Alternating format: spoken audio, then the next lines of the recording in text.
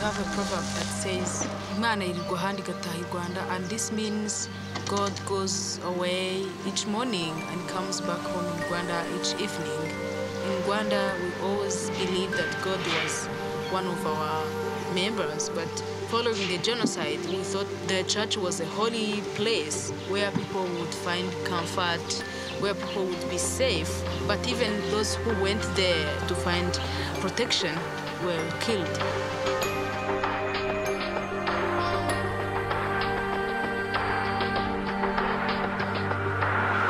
Ariko itorero nyuma y'intambara ibyo bimaze kuba ndetse nanjye ubu hari abavandimwe bamwe baguye mu ntambara babiri baguyemo abandi bagiye bapfa ku rupfu rusanzwe. Iyo urebye ibibazo byabaye mu Rwanda uko abantu bicanye abantu bagakorerwa jenoside ubona byarateye abantu rwose kumva ko abantu badakwiriye kuvugana n'abandi, ariko mu gihe gikwiriye itorero nanone ryaje kureba risanga nta bundi buryo uretse kwifashisha ijambo ry'Imana no kwegera abantu no kubahumuriza. Following the genocide, the church needed an increasing emphasis on outreach. The scars ran so deep that many even couldn't enter a church building.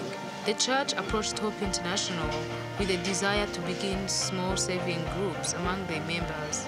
The individuals were poor and saving money would improve their physical condition, but they also deeply needed community forgiveness and reconciliation. The church believed that God would work through these small saving groups, and He has.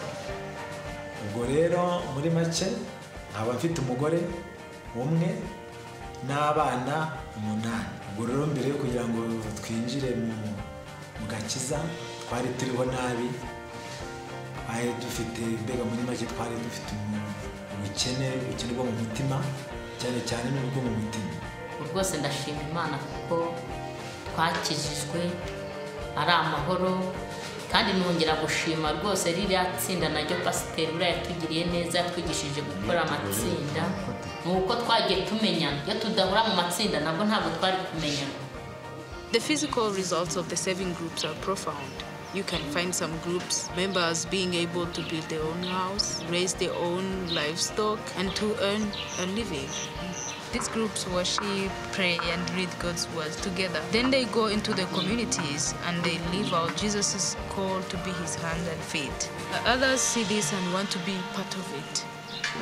Nari umuntu w'indaya, ntazi agakiza, ntazi Imana, ariko bene data bamaze gukizwa ubwo bangurira igitenge nza mu itorero, igitenge bamaze kukingurira bampa n'ihene. Ubwo rero no kuvuga ngo naje mu gutyo.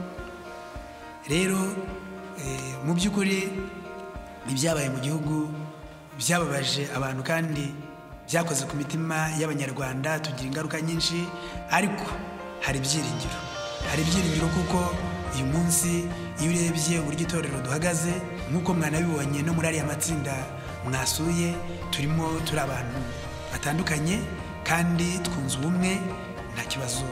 Through the saving groups, we go to the communities who have very little, but instead of pointing out what they lack, we point out what God has given to them with their talents, with their strength, with their knowledge.